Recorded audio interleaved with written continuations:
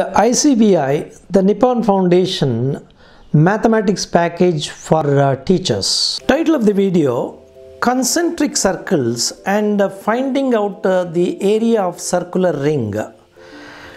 Let us take three circles. The definition of concentric circles is that two or more circles having the same center but different radii are called concentric circles. So what we have to do, we have to find out the center of the circle. So let us take the big circle.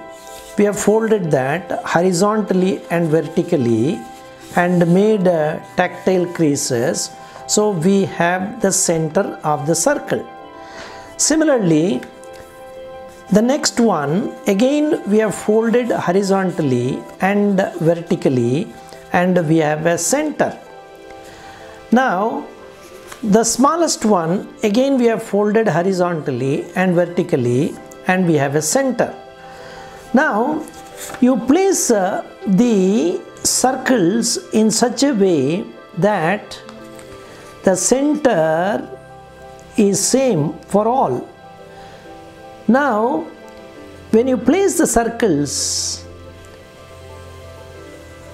you will be able to feel the crease. So all the circles are having the same center now, and the diameter of the circles vertically go through the same line.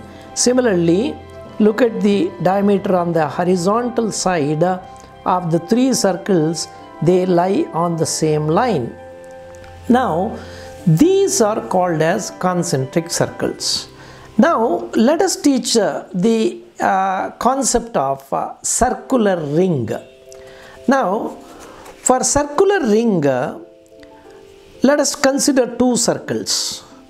That is, one circle which is a bigger one than the other one, and we are able to find out the ring surrounding the smaller circle, which is called as the circular ring. Let us consider the smaller circle as the field area, like a plantation area. It is similar to the one we discussed in the rectangular pathways. Now here the larger circle indicates the total field area. So the smaller circle is indicating the plantation area, and the bigger circle is indicating the field area. So the distance between the smaller circle and the bigger circle is uniform. So we call this as the circular ring. We call this as the circular ring. Now the property here, let us take one radius, the radius of the small circle. Let us take the radius of the big circle. Right. Now let us consider the radius of the big circle as capital R, the radius of the small circle as small r.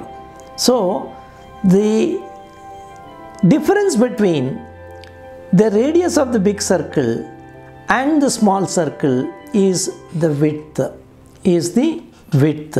So the radius of the big circle minus the small circle is the width. So you can notice here, suppose we draw a line like this. So the radius of the big circle minus the radius of the small circle becomes the width. Okay. Now let us find out the area of the circular ring. Now what is the area of the full circle? We have a formula. The area of the full circle is pi r square. Now what is the area of the small circle with a radius r? It is pi small r square. So the big circle, the area is pi r square, and the small circle's area is pi small r square. Now the circular ring is the difference between the area of the larger circle and the smaller circle. Now that means pi r square minus pi small r square, that is pi r square minus small r square. Hope the child will be able to understand the concept of concentric circles, circular ring, and using the circular ring we have found out the area.